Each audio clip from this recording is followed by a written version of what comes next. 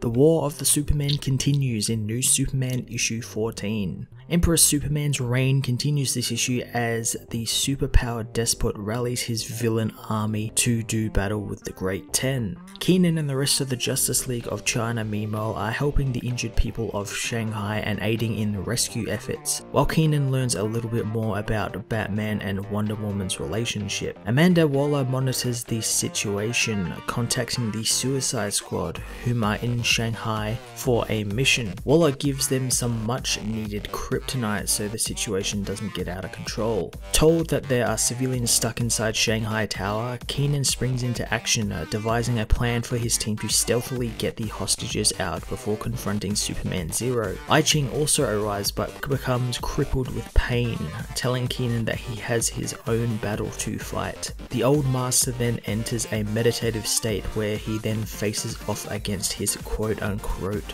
brother. Superman and his team launch their attack, defeating the freedom fighters before Wonder Woman finally retakes her full human form, allowing Batman to profess his love for her. Keenan leaves the team when he discovers his father's heartbeat. Finding his father and mother, he frees them, and his father confirms that Dr. Omen is indeed his mother. Leaving his parents with Robin Bot to escape the building, Keenan confronts Superman Zero, whom he easily defeats thanks to the clone being distracted by the battle around him. Zero fires his heat vision on Keenan, who thanks to his persistence is able to call up his own more powerful heat vision, stopping Zero in his tracks. Before he realizes what is happening, Zero is killed by Deadshot and his kryptonite sword, which begins weakening Keenan as well. New Superman issue 14 finally saw Keenan leading the Justice League of China into a proper battle and using all of his lessons he has learnt to inspire and lead the team against Superman Zero. It's really quite awesome to see how much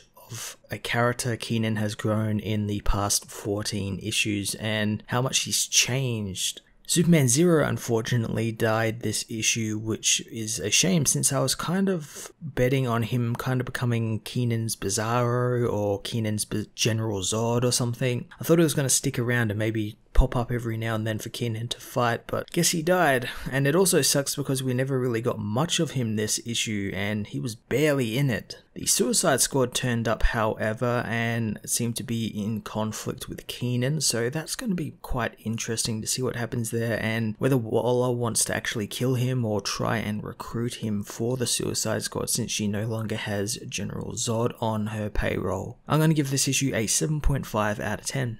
Hey everyone, thanks for watching my newest video. If you enjoyed it, you might also like to check out my other reviews here on my channel. You can also follow me on various social media platforms like Twitter by searching Matt_FOS, or even join the Comic Multiverse Discord server and chat with other comic book fans including myself and Joel from Cape Joel. Want cheap comics and trades? Head over to the book depository with the link in the description to get the cheapest trades and comics around, along with free shipping anywhere in the world. Until next time, this has been Matt of the Fortress of Solitude. Thank you so much for watching.